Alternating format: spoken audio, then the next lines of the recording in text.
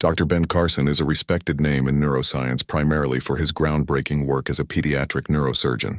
He gained international recognition for successfully leading the first separation of conjoined twins joined at the head in 1987, a highly complex and risky procedure that marked a significant milestone in neurosurgery.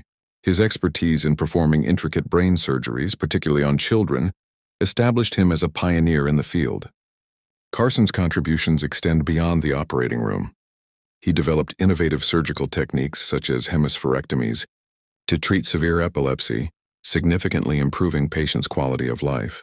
His work at Johns Hopkins Hospital, where he served as director of pediatric neurosurgery, further solidified his reputation through consistent surgical success and advancements in patient care.